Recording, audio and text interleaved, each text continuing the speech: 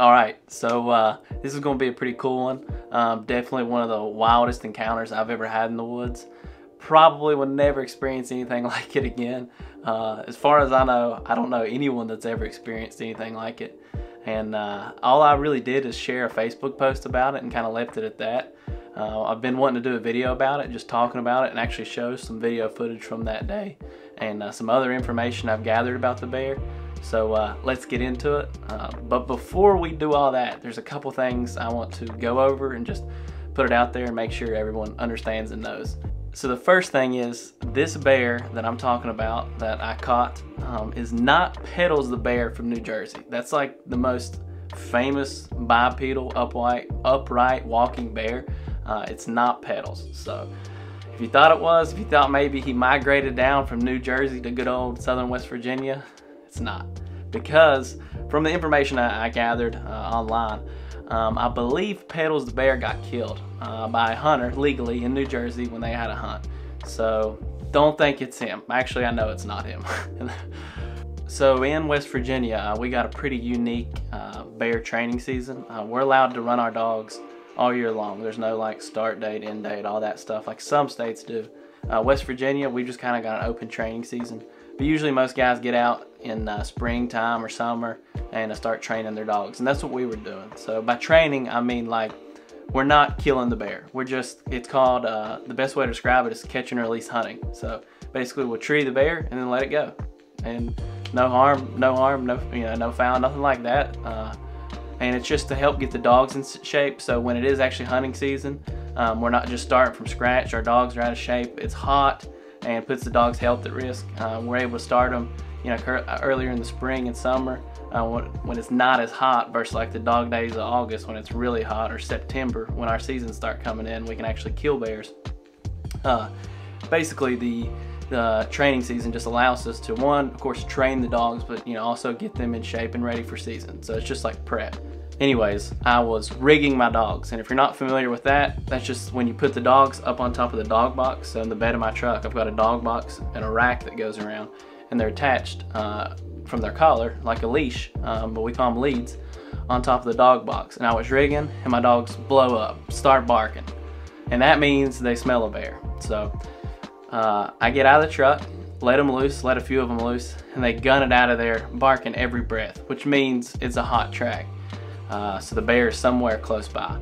So I go ahead and feed in the rest of my dogs right there because I had some help there that day, and I went ahead and turned in the rest of my dogs. And I think that was probably 5, maybe 6 dogs of my own total. I can't remember exactly how many I had that day. Anyways, they don't go very far at all and pull up treed on my Garmin, which shows me they're stopped and they're barking. So I knew they had caught something. So I holler at the guys I'm hunting with and say, hey, I think we got one down there. But we knew the bear was caught, and so they turned in their dogs, just the one, to help get them in shape too, because even just treeing will help get your dog in shape. So I start making my way up the hill to where the bear is. And as I get closer, I can tell just by the sound of it that the bear is on the ground. So I'm walking up through there, and I get up there to it, and I cannot believe what I see. There is a bear on its hind legs running around like a Sasquatch looking thing. I mean, it was bizarre. As you can see, of course, I'm gonna show the video there. The dogs are surrounding it because their job is to catch the bear, and that's what they did.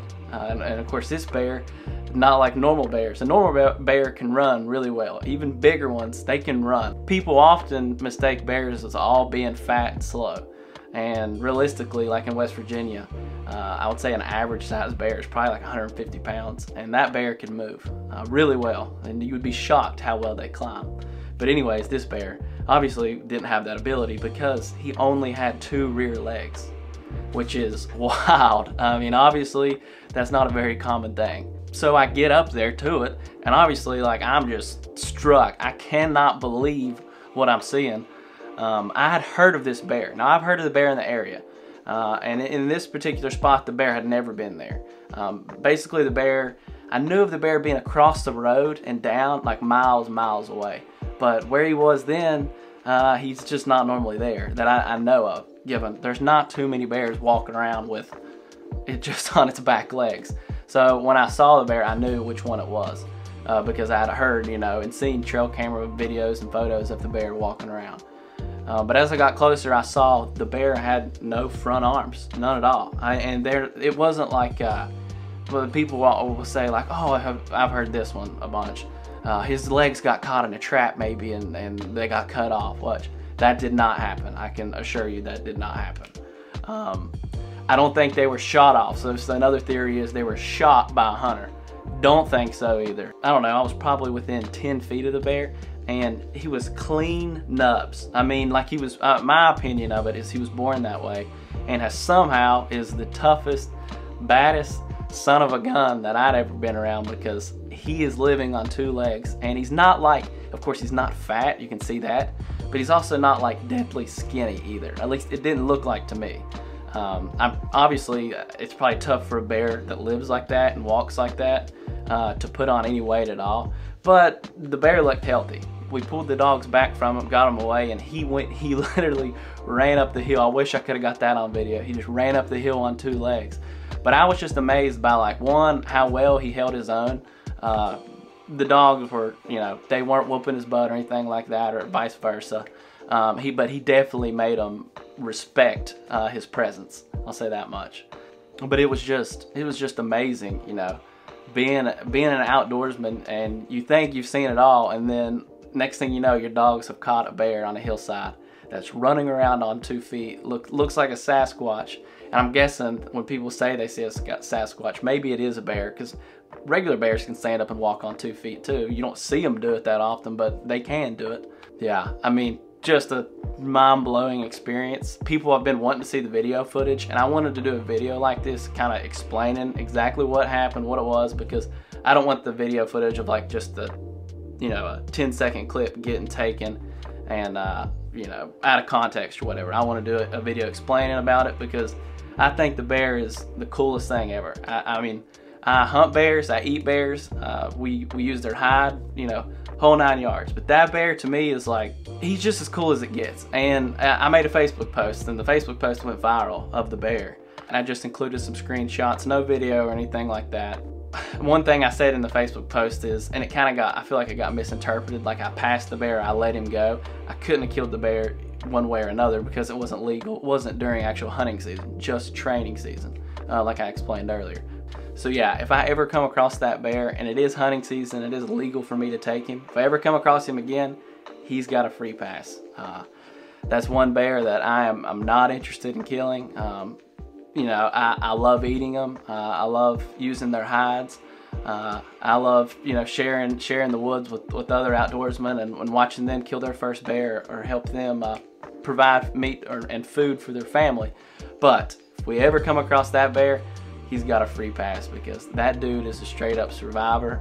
The fact that he's made it this long is honestly just mind-blowing, because he's just a beast, an animal that it would not sit right with me if I killed him, because he's just such a cool bear. But yeah, that's the wild story of. We need to name him. I'm really not into naming animals, wild animals. He doesn't have a cool name like Petals. That was a pretty cool name. This bear is the no name. I don't know. Maybe you all can leave a comment and let me know what his name should be. And yeah, and for the anti-hunters, the anti-hunting organizations, whatever, I'm sure they're not gonna like this. They don't really like anything hunting related, obviously. But I hope if you're on the fence about hunting, if you'd like to learn more about it, I guess I will include some links down here that you can learn some more about conservation, all that good stuff. So it'll be in the description of this video. But yeah, I don't want them trying to take this video, the footage of the bear, and spin it or whatever. The bear was let go. You know, wasn't hurt. The dogs didn't get hurt. Nothing like that. It was just an overall awesome experience, and I really just want the highlight to be on how cool this bear is, how tough the bear is to survive and make it. And as far as I know, he's still out there roaming the mountains of southern West Virginia. So pretty dang cool. I don't think I'll ever get to experience anything like that again. So thanks for watching, guys. Till the next one. Yo.